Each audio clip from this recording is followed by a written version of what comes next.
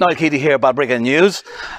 Just with Michael Dawson from the Irish Institute of Music and Song, and he's going to tell us how this current COVID situation has affected his business and what initiatives they have now to trying to counteract that and to try and bring more music and song to Fingal.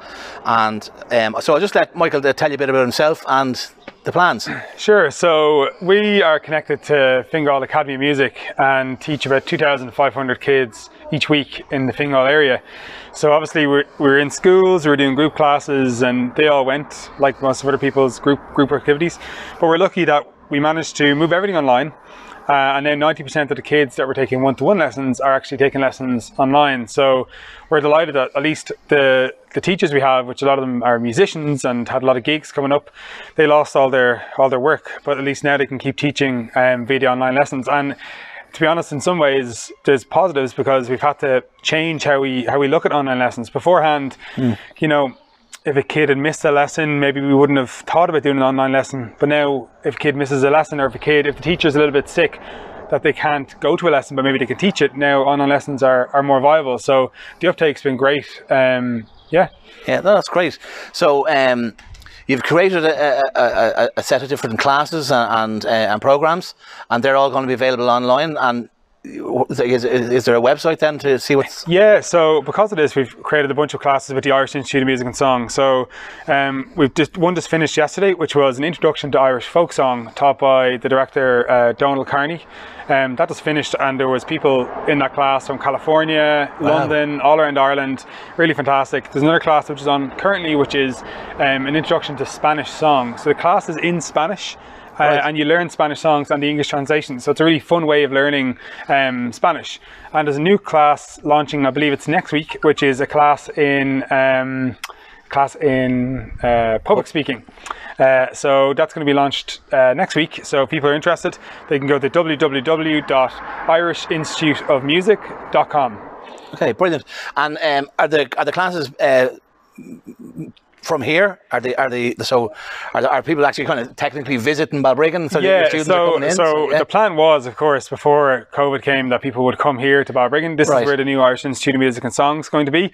Many people in Balbriggan know Cadence Music Academy, which now we're all working together now, and the lessons will take place here.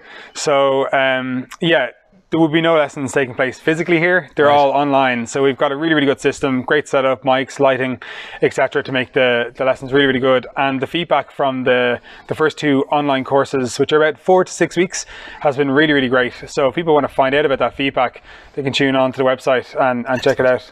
And that's really good. I'm just remembering as well, the first time I met you was when the plan was, it seems like a million years ago now, for the choir festival.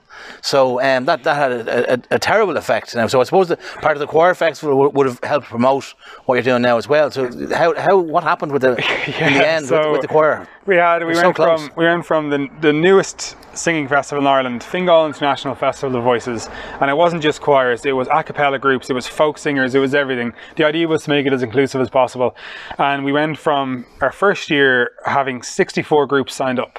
Wow. So that was like 2,300 singers coming to Balbriggan that weekend. And the start of that week was that Monday was when it was the government announced that it was 1,000, no activities or no groups of 1,000 or more. So we looked at scaling down the festival then that week to try and save some aspect of it. We had international groups coming, so there was 56 16 to 18-year-old girls who had visited, and they were ready to sing. There was they were from Canada. There was another group from America, from Florida, and we didn't want to let them. Some did come. So they were actually here, ready to go, and we didn't want to let them down. But obviously we had to call it. But you know what, the process of getting to know everyone in Balbriggan, the businesses, the networks, like 36 businesses in Balbriggan sponsored the festival, which was absolutely fantastic.